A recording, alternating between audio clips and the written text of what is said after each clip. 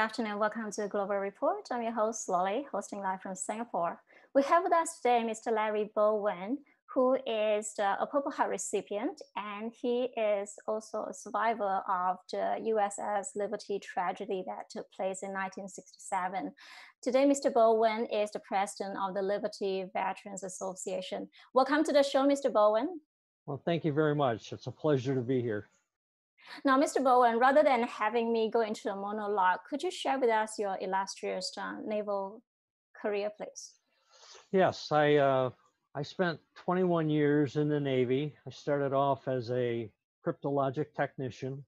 So on June 8th, 1967, I was a 21-year-old E5, and I was on board the USS Liberty in the Eastern Mediterranean on a classified mission for the Naval Security Group, which was actually tasked by the National Security Agency. And for my entire 21-year naval career, I worked in support of the National Security Agency. So wasn't always on board ship. In fact, after the Liberty incident, I never had to go back out to sea.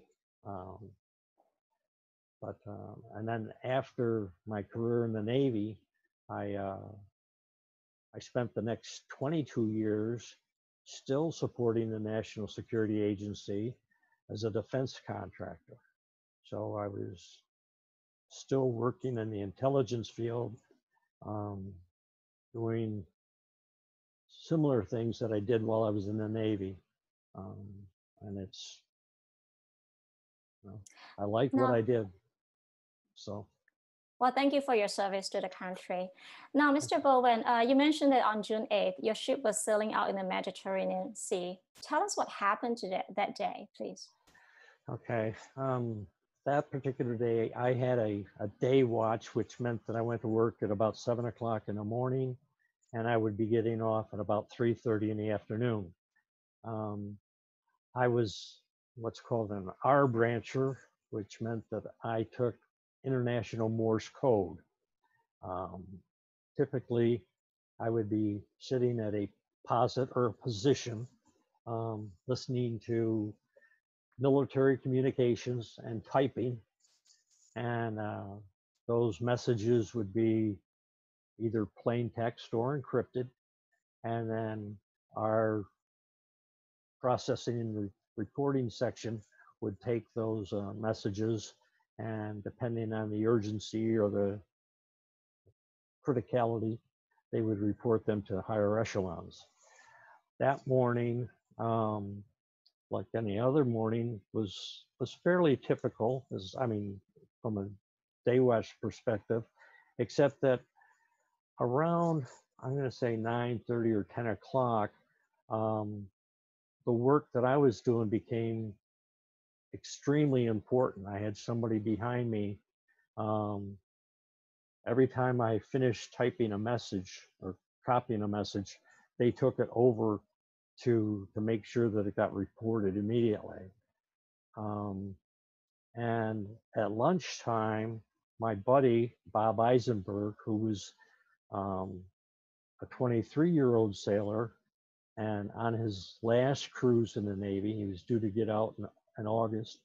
At 11 or 11:30, he and I went to lunch together, and he told me that what I was doing was very important and that they knew that something was going to happen. That there was, the plans were that something was going to get hit, the target they talked about, but they didn't know who the target was. So that later that morning, early afternoon, the skipper decided to have a general quarters drill. When we do these, periodically on your cruises, just to make sure that the crew is ready in the case of an emergency. Just to interrupt you there, sorry, Mr. Bowen, when you said you were intercepting the signals and doing some interpretation, are you a linguist too, or? No, as an R brancher,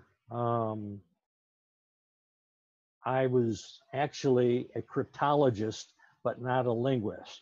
The linguists were the people that were taking these messages and either determining what it was. If it was an encrypted message, they might have to decrypt it. That would have been something that I could have done. But were there any linguists on board that day? Oh yes, we had various linguists. We had Russian linguists, we had Hebrew linguists, we had French linguists, probably Spanish linguists. So there were a number of different linguists. We picked up a couple of linguists in Rota, Spain before we went into the Eastern Med. 3 Marines came on board and 1 civilian. So it was our normal cruising area was off the western coast of Africa. So, coming up into the Mediterranean was a very unusual assignment for us. But we were, we go where we're told. And so that was not your normal route. That was not your. Oh, absolutely not. No, we were already on station off the western coast of Africa on May 23rd when we got orders to go up into the Med immediately. And so we immediately went up into Rota, Spain to pick up these additional personnel and to bring on additional supplies and then head over into the Eastern Mediterranean. We couldn't tell anybody where we were going, how long we were going to be there, or anything. And like I said, the skipper, getting back to the preliminary drill, we went through our normal routine for a drill and finished up at about 1:30 in the afternoon. At 2 o'clock that afternoon, we were attacked. What I didn't tell you was that from 7:30 in the morning until about 1 o'clock in the afternoon, we had been overflown by Israeli reconnaissance planes. So we felt pretty comfortable. Israel being an ally, we felt that, we were in safe territory. How did you know that those were Israeli planes? Were they marked? Oh, yes. Yeah. The Star of David was clearly marked on the planes. And we have, our shipmates were out, doing normal routines topside. So they saw the planes. The planes were low enough in some cases where they could actually wave to the pilots. So it was, didn't appear that there were any hostile intents at all. Did the guys on the plane, were they waving back too? Yes. So they saw you guys. Okay, they saw you guys. Yes. Yeah. Right. But at 2 o'clock in the afternoon, unmarked aircraft came out with guns blazing and rockets firing, and they hit us with rockets, with cannon fire, with 50 caliber machine guns, with napalm. There were 821 rocket-sized holes topside, over 3,000 50 caliber machine gun rounds that penetrated the skin of the ship, plus the napalm that burned the entire superstructure. And then 3 torpedo boats came out and launched 5 torpedoes at the ship. Only 1 torpedo connected, but that torpedo instantly killed 25 of our shipmates because it hit right in our collection spaces, right in the area that I would have normally been working. Now, can you, let's just go back from the time that the rockets were launched did you guys try to send out any SOS? I mean, how long between the rockets and the torpedoes? Was there a lapse of time? Did you guys try to send out any SOS signals? We were trying to do that, but the Israelis were jamming our frequencies, all of our international frequencies for getting an SOS out. So they were monitoring our frequencies, which didn't allow us to get an SOS out. But what about your distress frequencies? Because I mean, it's a violation of international law to be jamming those two. What about your distress frequencies? It is a violation, but they were still jamming those as well. The intent, which is what's been so frustrating for the crew for all these years, is that we wanted a full investigation so that we could find out why there wasn't a more thorough investigation by Congress. Typically, Congress would investigate any act of war against a U.S. naval vessel, and that was never done.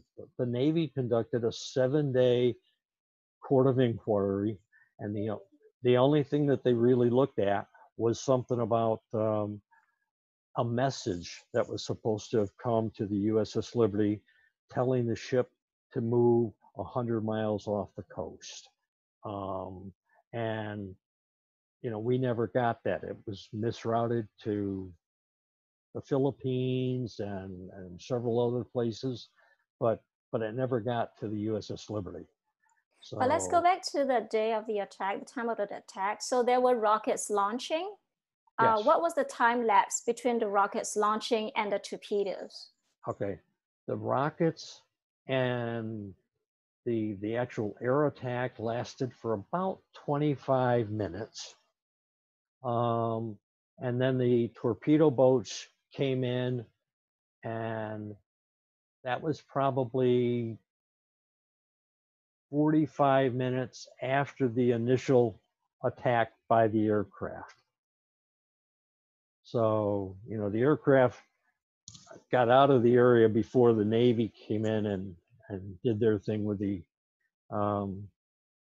torpedoes. But then the Navy also, while they were there, we had lowered life rafts over the side because we thought we were going to have to abandon ship. And we had lowered some life rafts over the side to offload some of our more seriously wounded shipmates. And they machine gunned the life rafts, which is another, That's also a violation of international law, isn't it? Are you allowed to right? Yeah. Yes, it is. So, but it appeared that the Navy Court of Inquiry wasn't looking for finding guilt or any violations in terms of international law when they conducted their Court of Inquiry. The only thing that they seemed to be focusing on was the failure in the U.S. communication system, which is absolutely absurd. For me, someone who's a communications specialist, and you would have thought that anyone that had been working in this business for any length of time, it would have been easy for them to get a message to us. So I can't let this go. It still bothers me. Now, I know that you said the frequencies were all jammed, but at one time, I think that one of your shipmates did manage to get a message to Washington. Is that correct? It is. What happened was the Israeli fighters, when they were zeroing in and attacking, they were using heat-seeking missiles. We had one antenna that hadn't been working, so it was a code antenna. So their missiles, when they came in, didn't destroy that particular antenna, but we didn't have a cable going to it that was operational. So one of our shipmates,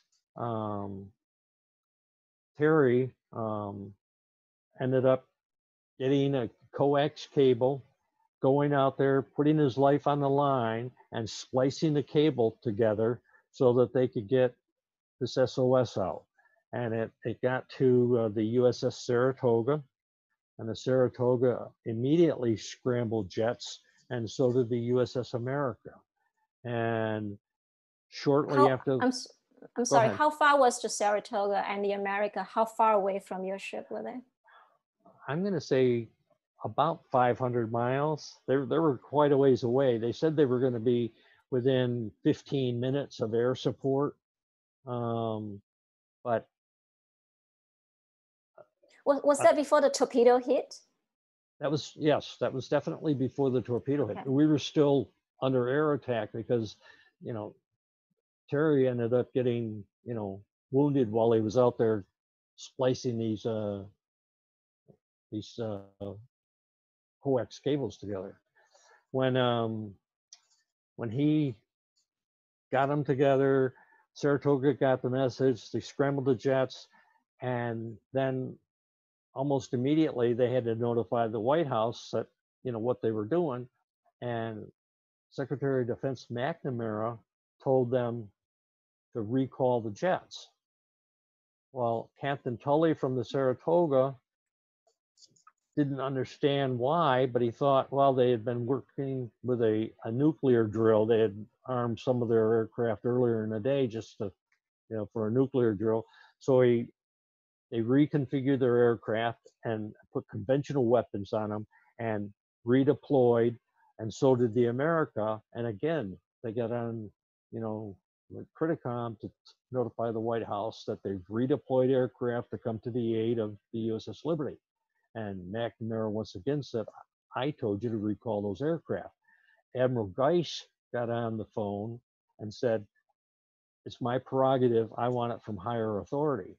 And Lyndon Johnson got on the phone and says, I don't care if the ship and everybody on board goes to the bottom of the Mediterranean Sea. I'm not going to embarrass an ally.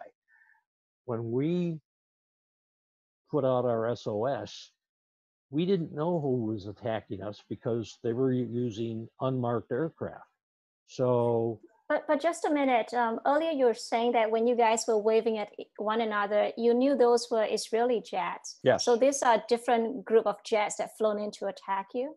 Yes. This group of jets that came in were unmarked aircraft. They were all blackened out, so they didn't have any markings on them at all. And it was a three-pronged attack. I mean, it's not like it was a mistaken identity. Wait a minute. I'm sorry. So you said these were unmarked aircraft. Yes. Yet, Lyndon Johnson knew that these were aircrafts from American allies. Exactly. Okay. All right. And that's another question that we, the crew members, have been asking all these years. How would Johnson know that it was an ally that was doing the attacking if the eyewitnesses on site didn't know who was doing it? Now you're a communication specialist. Let me ask you this: how easy it is to jam the frequencies of another, you know, another ship? I mean, because it seems like they figured out your frequencies very quickly. How easy is that? Very easy. Very easy. Okay. Yeah, and there was, I mean, you know what the international frequencies are. The United States can do it, and I'm sure Israel can do it, and most of our foes can do it. So it's not uncommon. All right. Okay. Yeah. So so the jets were recalled. The rescue team was recalled twice. I mean, twice. They were recalled twice, and then torpedoes came. And what happened afterwards? when the torpedo hit, just before the torpedoes hit, the captain, came on and said, prepare for torpedo attack. And I mean, having never been in that kind of a situation before, you really don't know what to do. I mean, you sit down on the deck and you brace yourself against a bulkhead and you just hope that, God's with you, and you do a lot of praying. And where the torpedo entered, as I was saying earlier, is when they sound general quarters, all of us have different duty assignments. Some people become part of a damage control team. Some people become part of a fire control team. In my case, instead of staying at the position where I was copying code, I got to move up one deck into another room, setting a position, doing the same job. But it just, what we try to do is minimize losing everything. We still had the same capabilities, we just spread them out in different areas. So I was one level up, and when the torpedo hit, it wiped out that bulkhead that I was sitting at earlier, and wiped out the entire comm center that was right on the other side of that bulkhead. That whole area below me was flooded. 25 of my shipmates were killed instantly. Now, I imagine that is a massive impact to be hit by a torpedo. By that time, how much was the ship listing? How much was it tilting? Initially, it rose up out of the water. We all got blown up, to the, you immediately get blown off the deck. We hit our heads on the overhead, came back down, and you're just kind of numb. You don't know exactly what happened. I mean, we knew we had been hit by a torpedo, but we didn't know whether we're going down or what. And of course, we knew we've got all these people down below that we had to try and save. And the listing part, you've got a 29-foot by 40-foot hole in the starboard side of the ship. That's taken on a lot of water. That's the right side. Yeah. And so with that, you've got, with the waves, and it was a fairly calm day, so there wasn't big waves, but it went to about a 7 to 9 degree list. So but you were getting some roll there. Clyde Way and I were two of the guys that were sitting in that room together. We both had some injuries, but we both made it out of that room so that we could go outside and try and open up the scuttle and the hatch to start letting the guys that survived down below out before the water got too high and they started drowning. I mean, it was... Now, Mr. Bowen, so all in all, how long was the attack?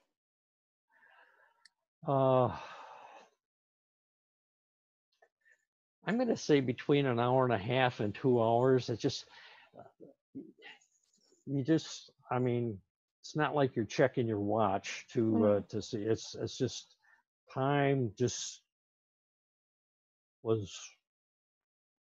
It started at 2 o'clock, and I think it ended by 3:45. Is my recollection.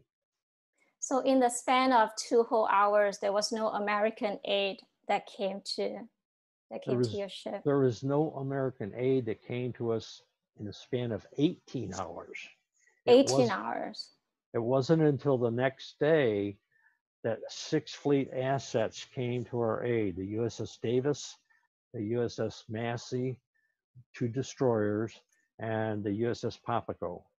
Those were the first 3 ships that made it to come to our aid. We had 70% of the crew was either killed or injured, and nothing was done.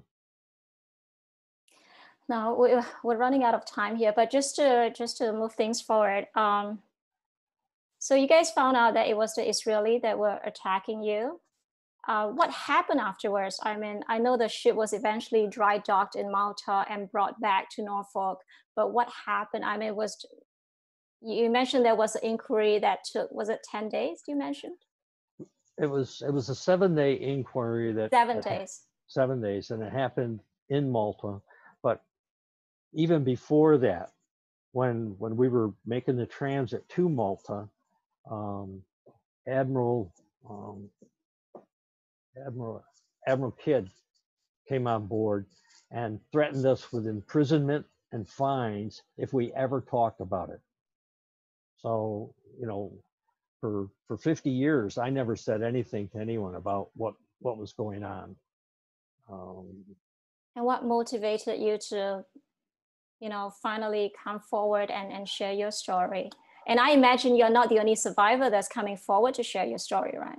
No, a lot of them have actually written books and spoken out long before me, but I was still working in the intelligence community where I needed my clearances. That's how I supported my family.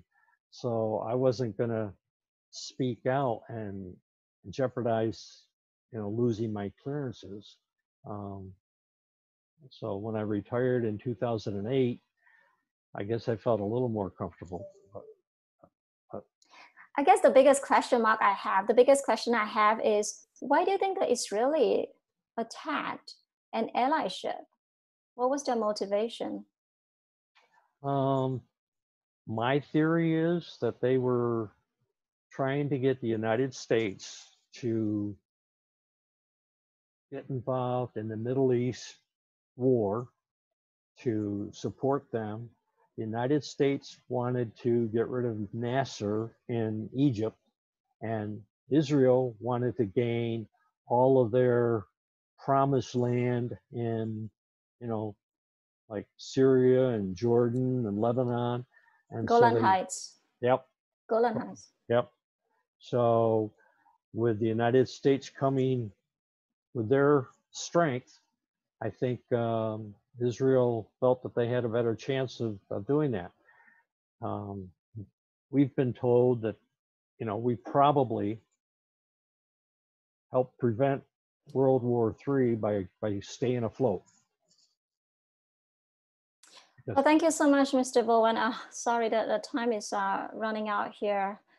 I'm listening to you. I've listened to you for the past half hour, and I'm just kind of assessing the situation in the world today. I think we have to manage our expectations because, as you know, Middle East is a huge mess today. It's messier than it's ever been. So I think for Congress to want to open up this can of worms and take a second look, the chances are very slim. But that being said, I think your story is very important. And I genuinely believe that, you know, truth and justice always have a way of finding their way out. And so it's so important for you and your fellow survivors to keep your story alive and to make sure that's passed on, so that even if we don't see anything happening in our lifetime, that at least that story is being preserved. Thank you very much. And thank you again for having me. Yeah, thank you so much, Mr. Bowen. Thank you. All right, thank you.